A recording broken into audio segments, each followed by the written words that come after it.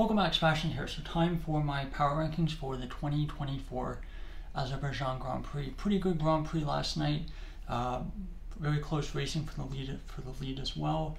And of course that big dramatic crash at the end. And that crash definitely did have an impact on what I decided to do for my power rankings today. So starting number 20, a driver who I felt had a pretty poor weekend all around, qualifying pretty poor, and then in the race had an incident towards the start, and then ended up retiring from the Grand Prix. And that is none other than Lance Stroll. So for Stroll, pretty tough weekend, out-qualified by Alonso in Q2 by almost a second, and then in the race had a bit of a good start, and then had that coming together with Yuki Tsunoda at turn 4, I believe it was. I really feel like Stroll probably should have backed out of that corner. He was the car behind. It's not really a traditional overtaking spot, so he basically just sent it down the inside. I don't think it was really a move that was ever on, and obviously it compromised his race. Actually, no, it did not compromise his race at the end, but in terms of pace, but it definitely compromised Yuki Tsunoda's. And then Stroll was unfortunately forced to retire at the end with a unrelated issue. I think it was the brakes, he said in his interview after the race. Number 19, I'm going to go with Esteban Ocon. Pretty rough race for the French driver. Ended up qualifying, well, he qualified 19th, ended up starting the race from the pit lane. He was out-qualified by his teammate Pierre Gasly by 1.416 seconds. He had some kind of incident, crash-related issue at his final run in Q1, which brought out those yellow flags, which of course became a big point of discussion after qualifying. But nonetheless, it really just showed that gap between himself and Gasly, not representative, but still pretty scruffy qualifying from Ocon. And then in the race, ends up 15th, not behind his teammate, who again was forced to, I believe, start behind him. And again, pretty anonymous, not a great Grand Prix for Ocon. Number 18, I'm going to go with Valtteri Bottas. So for Bottas, he started the Grand Prix in 16th, out-qualified Joe by about 6.5 tenths of a second. But again, similar to Ocon, qualifying gap not very representative, as Bottas was given a pretty big tow by his teammate Joe, who was forced to start from the back for exceeding his number of power unit elements. So again, big help in qualifying there. Didn't really do much for him in terms of grid placement. And then the Grand Prix kind of just, the tire strategy that he tried to go on didn't really work, and it ended up finishing 16th on the road, the last driver who took the checkered flag. Number 17, I'm going to go with Daniel Ricciardo. So Ricciardo, another tough Grand Prix, out-qualified by his teammate Yuki Tsunoda by about 0.2 of a second. Ended up starting the Grand Prix from 14th on the grid. And then in the Grand Prix, a bit of an anonymous Grand Prix, didn't really get involved in many incidents, but ended up coming home 14th on the road, 13th on the road. And unfortunately, this would have been a Grand Prix with quite so many drivers, top drivers especially, not getting big points finishes. This would have been a weekend that he would have wanted to potentially get some points and close that gap to his teammate, Yuki Tsunoda. Speaking of his teammate, Yuki Tsunoda, I've decided to put him in 16th. So for Tsunoda, a tough Grand Prix, another second race in a row where his race has been ended prematurely because of damage. Qualifying went pretty well, started the race 11th. I know the starting positions, qualifying positions are all mixed up because of Gasly getting disqualified from qualifying and then Hamilton opting to start the race from the back. So qualifying position, starting positions not quite lined up. But yes, for Tsunoda, he qualified 11th, out-qualified his teammate Daniel Ricciardo by about 0.2 of a second, so good qualifying session there. And again, like I mentioned, got involved in that tangle with Lance Stroll at the start. Didn't think that Tsunoda could have done really much more. He of course could have just left the door wide open, but that of course would have compromised him. And of course he was the driver ahead, so he was the driver who had the right to basically take the racing line. And that's something that we'll talk about in a little bit with another incident that happened during the race. Number 15, I'm going to go with Zhou Guanyu. So for Zhou, Qualifying was a bit of a write-off, like I mentioned. He tried to help his teammate as much as possible, giving him a slipstream down that long straight. Ended up starting the Grand Prix 17th on the grid because of drivers behind either being disqualified or starting from the pit lane. But yeah, out-qualified by 6/10, but again, doesn't really matter because of the circumstances. And in the race, I think had an okay race, ended up finishing 14th on the road, beat his teammate there. So I think not an absolutely awful Grand Prix for Zhou. Number 14. Number 14, probably his worst Grand Prix of the season in terms of just, start to finish. And that is going to be Max Verstappen. So for Verstappen, he qualifies 6th on the grid, out-qualified by 0.2 of a second by his teammate Sergio Perez. And even though that gap was only 0.2 of a second, Perez in his post-qualifying interview was pretty unhappy with the pace and felt he could have been on the front row. And if Perez is unhappy with the qualifying and he's qualifying ahead of Verstappen, then it really shows that Verstappen had a pretty poor session all around. Kind of went the wrong way, went a bit too far with the setup. And again, you can ask how much of that is on the driver, how much of that is on the team. And of course, for a driver like Verstappen, who's has so much influence within that Red Bull team, you would expect that he would have okayed some of those setup changes himself. But again, it's one of those things where it's a bit of a 50-50 where you're not really sure how much of it is on the driver, how much of it is on the team. And then in the Grand Prix, had a pretty uninspiring race, I would say. Never really looked to have the race pace that Perez did. Perez was able to challenge the front two and looked at points like, if things had gone a little bit differently, he could have perhaps ended up with the win. But for Verstappen, that was definitely not the case, was basically battling George Russell for most of the Grand Prix, and then pipped at the end by Lando Norris charging on his medium tires. And without that incident, he would have finished 7th on the road, helped as well by the fact that Hamilton was also having a pretty poor Grand Prix himself. But yeah, it would have been basically the worst of the drivers who started in that top group. And yeah, pretty miserable weekend all around for Verstappen, one that he's definitely going to be wanting to forget pretty quickly. Number 13, fellow world champion, I'm going to go with Lewis Hamilton. So for Hamilton, qualified 7th, out-qualified by his teammate George Russell by 0.4 of a second, pretty big gap there. Of course, then opts to start from the pit lane. And I really felt like I expected Hamilton to make up more progress through the field than he did. He ends up finishing 9th on the road, of course, with those 2 DNFs of Sainz and Perez. Without that incident on the penultimate lap, he would have ended up finishing 11th outside of the points and behind both Williams drivers. So for Hamilton, not a great Grand Prix. I think he definitely made his way through the field, and with the fact that the Mercedes wasn't quite as strong as perhaps the McLaren wasn't able to make his way through the field as easily as Lando Norris was, but still pretty tough Grand Prix for Hamilton. Decided to put him in 13th. Number 12, I'm going to go with Pierre Gasly. So for Gasly, I think honestly pretty decent result, an underrated drive from him. And he originally qualified 13th, of course, disqualified for a fuel flow. Might have had a tiny impact on his pace in qualifying, but realistically, with a lot of these technical DNFs, the impact that they have on performance is very, very small. It's just the nature of the FIA's rules, where it's very much black and white. If you're over a certain line, over a certain limit, then you are just disqualified. But for Gasly, qualifying went pretty well. Ended up starting 18th. And out-qualified his teammate Esteban Ocon by a pretty significant margin.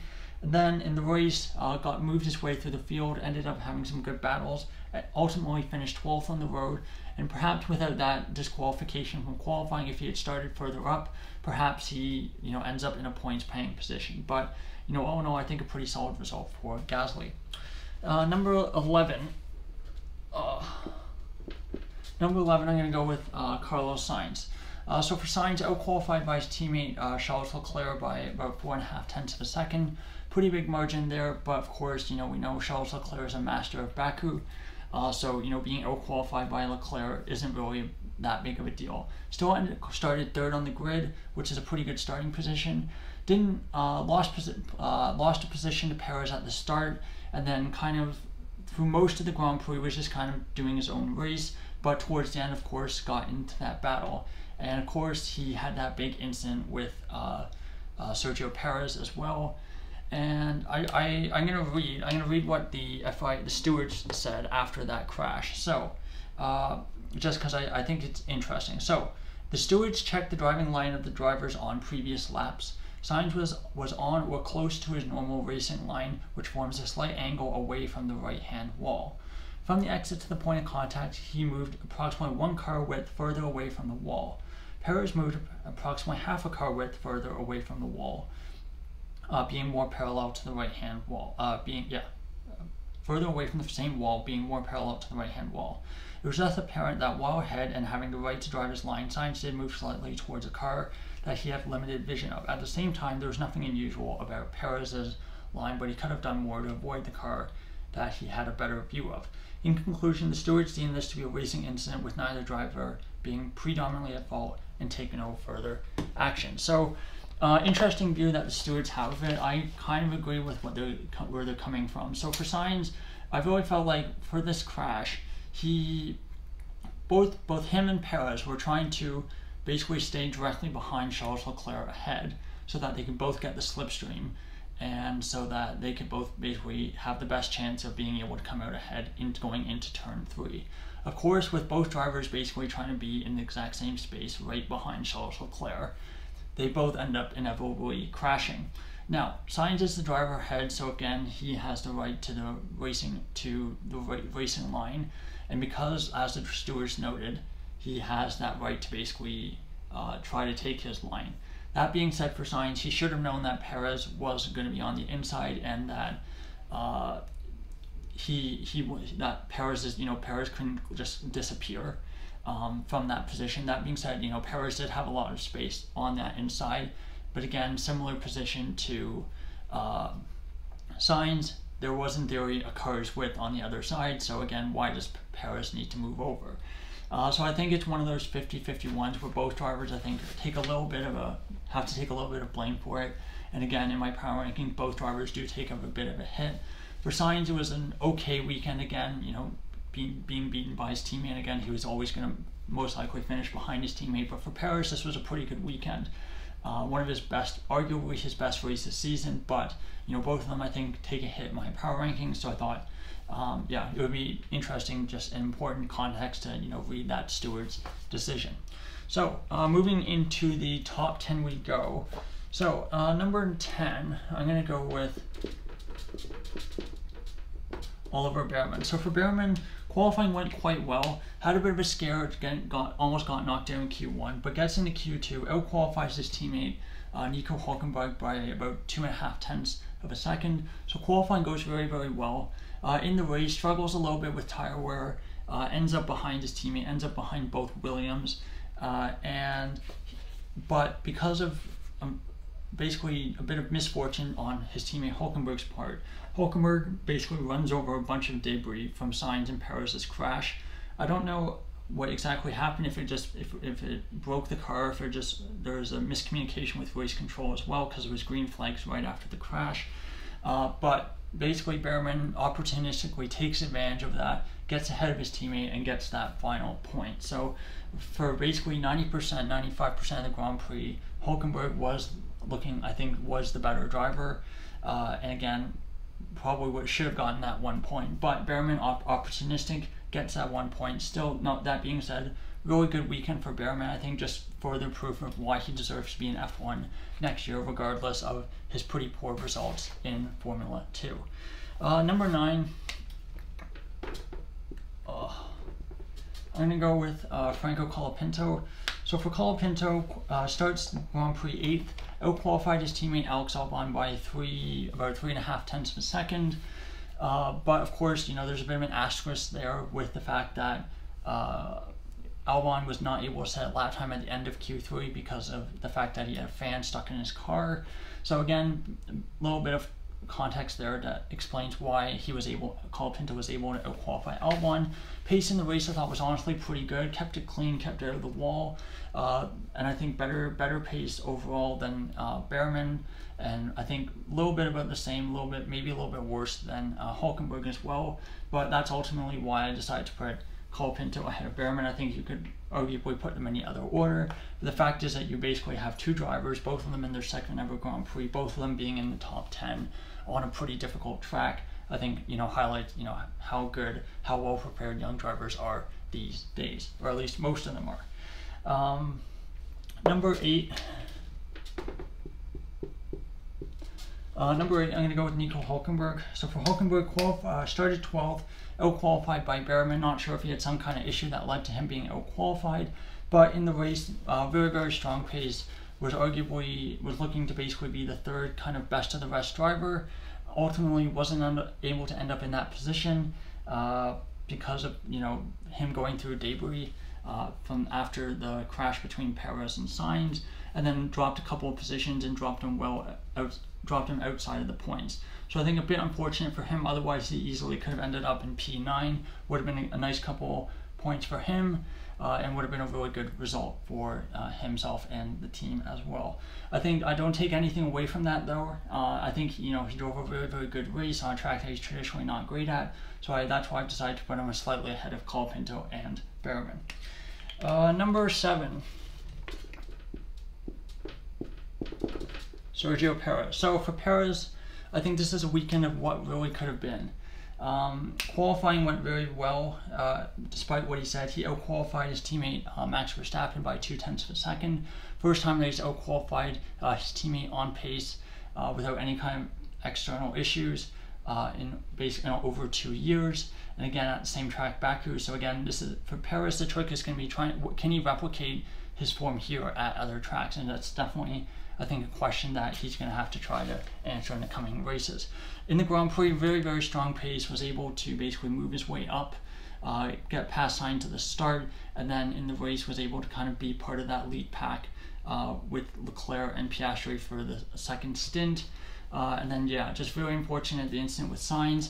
I think for Perez, you can see watching his onboard that you can see Sainz starting to drift over. And so there was a moment where Perez could have reacted and drifted over as well to avoid the contact. I understand what he was trying to do. He was trying to stay in the slipstream of Leclerc. But again, I think he probably, seeing the incident, how things were unfolding in front of him, he should have been able to react and say, oh yeah, okay, Sainz is drifting over to the left. I have to do this too, otherwise we're going to have a crash. And yeah, unfortunately comes away with no points in a weekend where he could have easily gotten 12 points, 15 points, could have gotten his first podium since China, and now he's going to have to kind of try to take as many positives away from this weekend as he can. The fact that he had very, very strong pace in the race, decent qualifying as well, and try to bring that forward to the next Grand Prix that we go to. Okay, so number 6, I'm going to go with Lando Norris. So for Norris, of course, a bit unlucky in qualifying with yellow flags, which meant that he was unable to get into Q2. He of course made that mistake right beforehand in the final real corner, where he basically went on the curb, lost a couple tenths of a second. I think I looked at some analysis of this, and basically even if the yellow flag, even without that mistake, because of the yellow flags, he would have lost too much time and would have still been knocked out. I think for Norris though, the reality is that I think the McLaren is strong enough that on most tracks they should be able to only have to do 1 lap in Q1. So I think for Norris, if his first lap had been a little bit stronger, if he had been a little bit further ahead with that first lap, he doesn't have to put himself in a situation where he's potentially getting knocked out in Q1. The race pace was very, very strong, cut his way through the field with relative ease, got himself all the way up to 4th. That would have been 6th on the road without the crash, but again, critically for him, he ended up ahead of Verstappen and got 3 more points in the bag, chipping 3 more points away out of Verstappen's lead. Now into the top 5 we go. Number 5, I'm going to go with Alex Albon. So for Albon, very, very strong Grand Prix. Could have been a little bit better in qualifying without that fan incident. Maybe perhaps out-qualifies Alonso, but regardless, without that, still a top 10 start for Albon. And then in the race, very, very strong pace on the alternative strategy. Actually lost quite a bit of time with the fact that he basically got caught up racing the leaders actually because he hadn't stopped yet. And then when he came out, much fresher tires, was able to cut his way through those drivers who were ahead of him. But I think all in all, really strong weekend for Albon. Number 4, I'm gonna go with George Russell. So for Russell, pretty decent Grand Prix. Out-qualifies his teammate Lewis Hamilton by 0.4 of a second. In the race, I think decent pace, had a couple good battles with Verstappen. Ultimately beat the Dutchman out to end up ahead of him, and then picked up the pieces of that final spot on the podium after Perez and Sainz both crashed out. So again, decent Grand Prix I felt for Russell. Now moving into the top 3. Number 3, I'm going to go with Fernando Alonso. So for Alonso, qualifying went very well. Out-qualified Stroll by almost a second. Excellent lap in Q2. Not able to do quite as well in Q3, but still nonetheless best of the rest. And then in the race, just kind of stolidly did his own race. Was a bit off the leader's pace, but was it felt ahead of the Williams, ahead of the Haas's. And I think benefited quite a bit from the fact that you had Hamilton starting at the back, and then again you had Perez and Sainz crashing out, which meant that his points haul, which would have been a 9th place finish if Hamilton does himself from the back, ends up being a 6th place, and he ends up getting 8 points, which is a pretty tidy haul of points for him. Now into the top 2 we go, and I think number 2, I'm going to put Charles Leclerc, which of course means number 1 is Oscar Piastri. So Piastri and Leclerc, I think very close in terms of performance. I think you could arguably swap them around. Leclerc, exceptional performance on Saturday with his 4th straight pole lap in Azerbaijan, but I did feel that Leclerc, unfortunately, I felt like he probably could have defended a little bit harder that move from Piastri. It came from so far back, and it was basically just that one chance that Piastri had while Leclerc's tires were still a little bit cool. And then again, likewise, I think probably could have been a little bit more aggressive trying to overtake him, but I think ultimately at the end of the day, I think in terms of race pace on most tracks, the McLaren is the better car. And for Piastri, I think very well executed Grand Prix. Qualifying pretty good as well. Of course, not pole position. Pole position would have been perfect. Basically like a perfect weekend for him. But for Piastri, still a very good Grand Prix. Did an exceptional job defending from Leclerc after he made that really ambitious overtake. And I think did a really good job of managing the tires, as in the last 5 or 6 laps or so, he was basically able to pull away from Leclerc. So he did a really good job of both defending and managing the tires so that he had enough tires at the end of the Grand Prix and was able to kind of stay away from the chaos that unfolded that penultimate lap between the 2 Ferraris and Perez. So there you go. This is my power rankings for the 2024 Azerbaijan Grand Prix. Pretty good Grand Prix, and again, now unfortunately we have to wait another 2 weeks until our next Grand Prix in Singapore. Anyway, thank you so much for watching. Goodbye.